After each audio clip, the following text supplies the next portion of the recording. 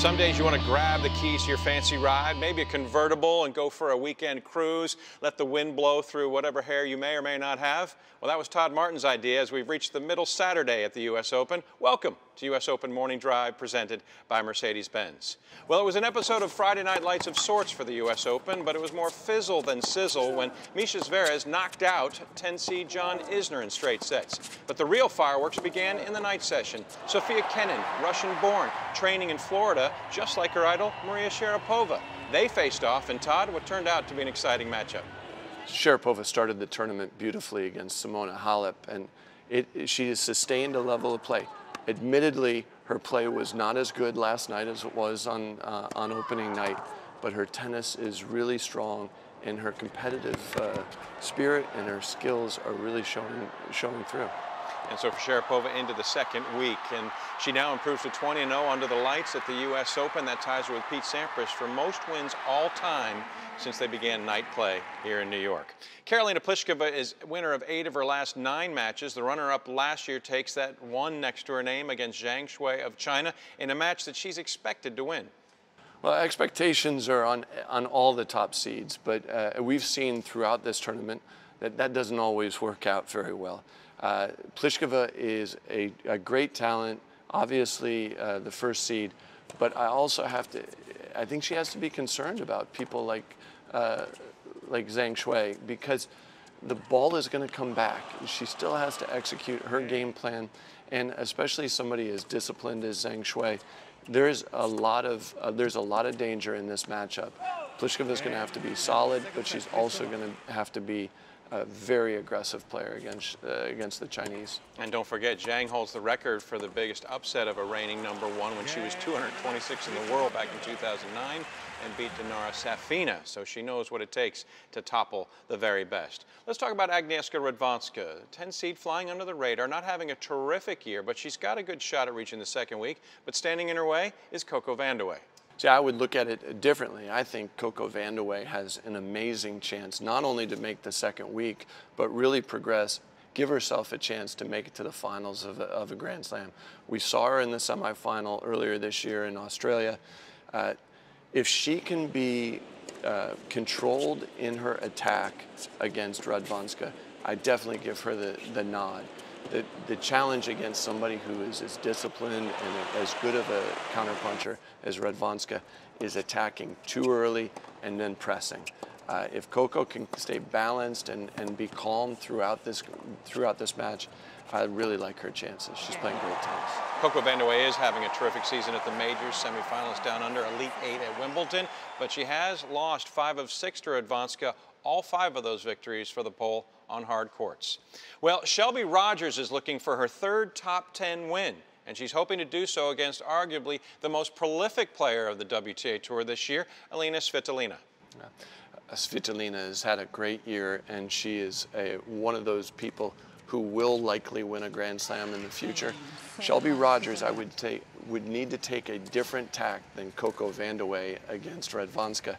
She's going to have to really attack and press, push Svitolina from the onset.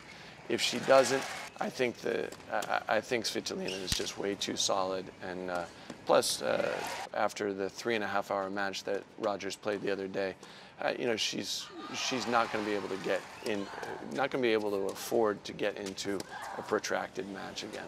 Svitolina, winner of 5 titles this season. Some other notable matches on court. American Madison Keys, winner in Stanford a couple of weeks ago, takes on the Indian Wells champion, Elena Vesnina. And back when Arthur Ashe Stadium opened some 20 years ago, 2 young women were born. Roland Garros champion Yelena Ostapenko and her opponent Kasatkina. They will also fill out the schedule on the day.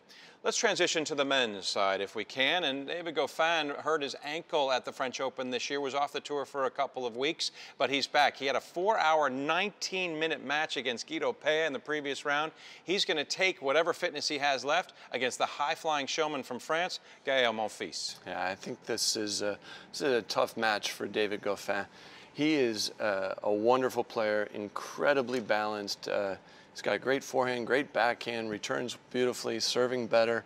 But Monfils is such a physical sort, and in this battle of fairly like styles, I think the bigger, stronger, better athlete is going to win that matchup. 6-seed Dominic Thiem is enjoying these slower courts here at the U.S. Open this year, flying a little bit under the radar. He hopes to use that knowledge as well as his previous mastery over Adrien Maturino of France, who is unorthodox and can be tricky. He can be tricky. He's a really smart, intelligent player. But I would look at Dominic Thiem and say there's just too much firepower over the course of 5 sets for Maturino to give him too much trouble. They have to play. Thiem is not at his most comfortable on the hard courts, but as you said, the court's a little slower this year. It's given him a little bit more time, and for his big swings, he needs that time. But I really don't think that Maturino can press him and take time away from him enough to really hurt him. Thiem is 5-0 against the Frenchman overall, but they were in a big one up in Cincinnati that required 2 tiebreak sets for the Austrian to get across the line. Well, the man known as RBA, Roberto Bautista Agut, has put together a terrific 2017, 41 match wins. He's reached the 4th round of all 3 previous majors this year, but he goes up against the Tower of Tandil, 2009 U.S. Open champion, Juan Martín del Potro. This matchup is great, and I look at this and say the winner of this match are the one candidate probably to displace Federer and Nadal from the semifinals. Bautista Agut, I love the way this guy plays tennis. He is a throwback. He thinks. He's very competitive, incredibly level, and shows up every single day. He's gone through a lot this year. His father was in a horrible accident, has had really bad health, and a lot that he's been able to deal with, and it never reflects in what he's doing on the court. Juan Martín del Potro, on the other hand, wow, I mean, former U.S. Open champion, still after several surgeries on his left wrist, does not have a backhand. His backhand is not what it was before surgery. Can barely put topspin on the ball because of his left wrist limitations, but he has learned how to play the game differently, manages points, and demonstrates great skill. I think this is going to be a great matchup, and I'm really interested to see where the winner of this match goes.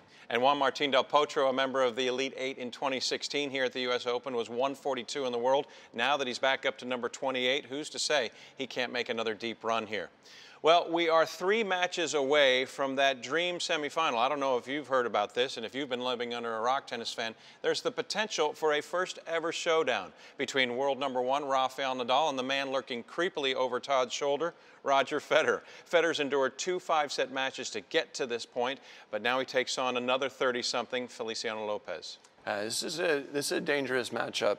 However, I think after these long matches that Federer has had to play, these 5-setters, against ground stroke based players in Yuzhny and Tiafoe, I think he's going to relish the opportunity to play somebody who's going to give him targets. Feliciano Lopez is going to attack, put a lot of pressure on him, but I think Roger's really going to enjoy having that target play shorter points and have to hit 1 or 2 really good shots.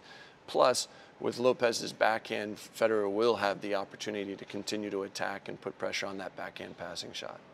And speaking of Rafael Nadal, he's on the court against the lucky loser from Argentina, Leonardo Mayer, in what looks to be perhaps the easiest match of the tournament for Nadal as he seeks the 2nd week. But the way things have gone, who knows? Hey, one other note, tennis fan, just to recognize 31-year-old Gael Monfils as of yesterday now shares a birthday with the projected 2035 U.S. Open Women's Champion, the new baby for Serena Williams, the 23-time major champion, giving birth yesterday, 6 U.S. Open title crowns to her credit. She's used to picking up prizes. Well, she's picked up the ultimate one, so congratulations to Serena.